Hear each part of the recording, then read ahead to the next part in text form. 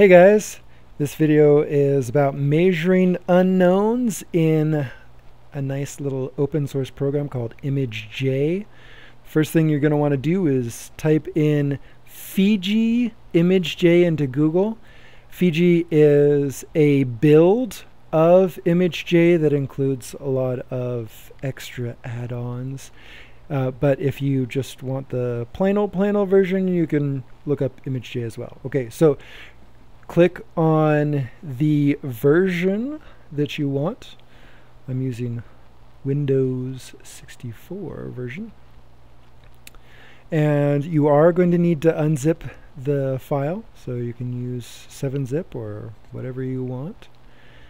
To decompress the folder that you download, you can see here, once you've unzipped the folder, you can just click right on the ImageJ application, and that will bring up this little toolbar, and you can get right to work. So I am going to go in and bring up the image that I want to start off with.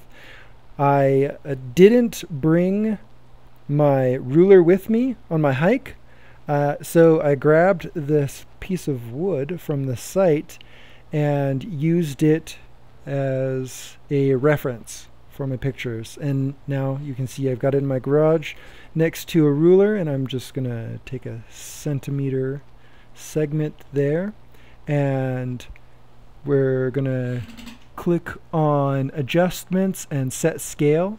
So I'm just putting 1 centimeter in there, and now the program knows that the pixels there equal 1 centimeter. And now I can go in and I can measure this piece of wood, and it will give me a nice little estimate.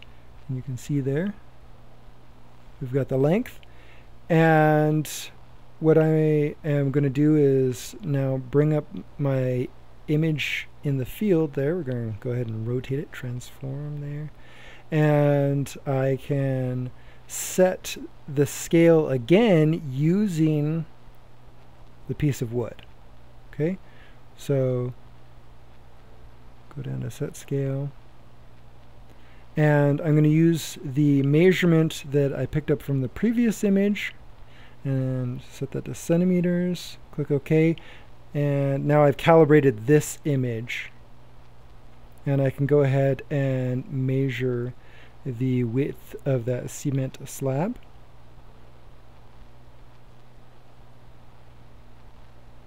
There we go.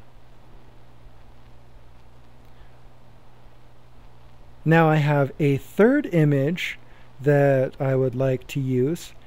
This is the Google Maps image from above. Google Maps does have a tool for measuring length, but you won't always have that luxury. So I'm just using this as an example so that we can get an idea of the object in the field. And so I'm going to set the scale one more time using that last measurement. And now we can measure the length. Got 17 meters there, over 17 meters. And then we can measure other things as well. We can measure the width of the pad that the tool house would have been on.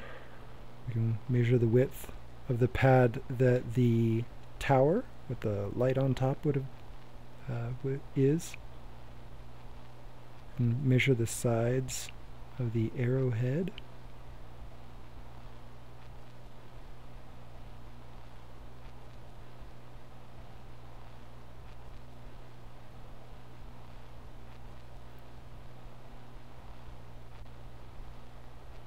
So this allows you to find a precise measurement when you don't necessarily have a measuring tape or anything like that with you in the field.